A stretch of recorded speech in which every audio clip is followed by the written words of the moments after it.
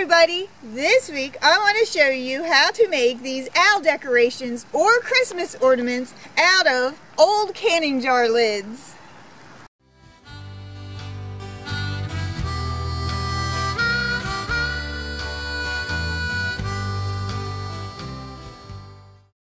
I was canning applesauce and apple butter all week this week, and it made me wonder if I could come up with a craft made out of my used canning jar lids.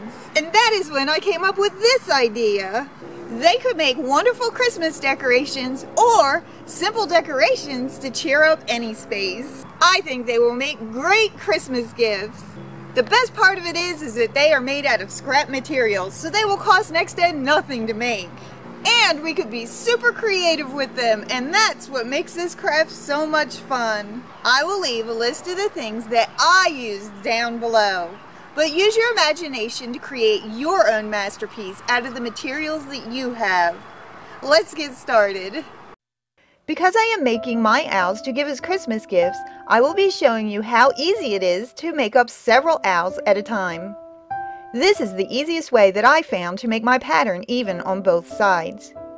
Using a piece of paper, cut around the bottom and sides of the lid, leaving a small section at the top to make the ears. Then cut a small triangle on the end, like this, and then cut around the head of the owl, and then cut the other ear on the other side. Now we will make the pattern for the wings. Set the bottle caps where the eyes will go, and then draw the wings like this. Darken up one of the wings with your pencil so that you can see it through a piece of paper to make the wing pattern. Put your owl pattern under a piece of paper and trace the wing. Then cut it out. These are the patterns that we will use to cut out all of our owls. Now cut out 2 pieces of felt to the size of your owl pattern. Set the pattern on top of the felt and cut all the way around it. Now you have both sides of the owl. I used several colors of felt to give the owls variety. Place each of the owls in groups as you bake each part of the owl.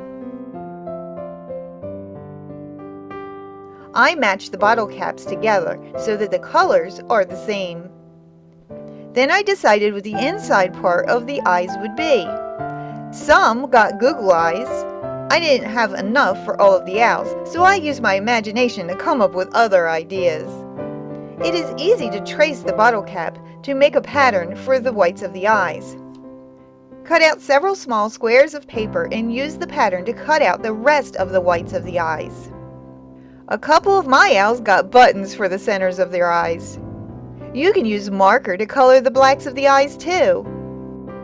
And you can always cut out black felt if you want to. The ideas are endless. Next, I made beaks out of brown felt by cutting small triangles like this.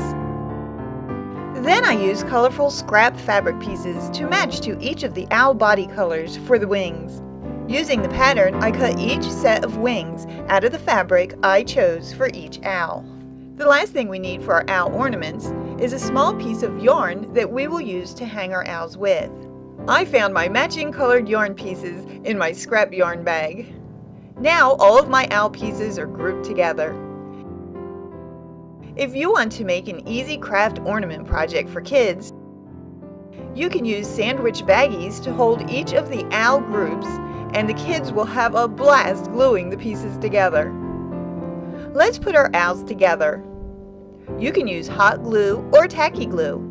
Even though it takes longer for the tacky glue to dry, I like using it much better than the hot glue for this project. Put glue on one side of the canning lid and stick one end of the yarn piece in the glue. Then, put one of the owl body pieces on the lid, making sure that the yarn is centered between the ears of the owl. Do the same thing for the other side of the owl. Now, glue the inside parts of the eyes to the bottle caps and then glue the eyes onto the owl. Put glue on each of the wings and set them in place. The last thing to glue on is the owl's beak. It is such an easy project and they turn out so adorable. None of the owls ever have to look alike, and each of them will make an amazing gift. I hope you enjoyed watching me make these precious owls and that it inspires you to give it a try too. I also have a couple of other owl crafts that you might want to give a try. Like these do-it-yourself owl decorations made with pine cones. And these awesome owl candle holders. I will leave links below. I love seeing your crafts. So if you would like to share one of your crafts with us, stop by our Facebook page and share a picture. Here is what was shared with us this week.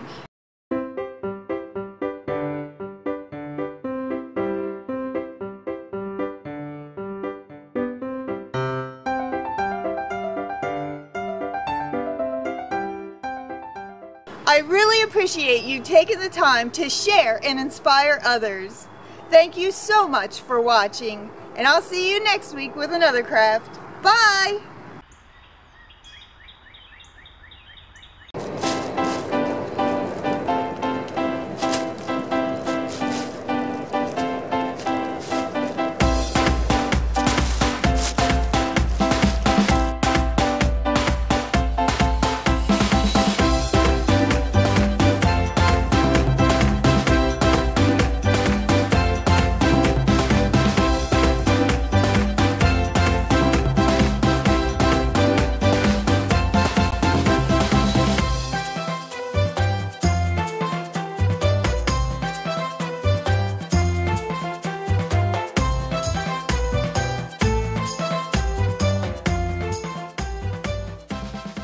That's fun.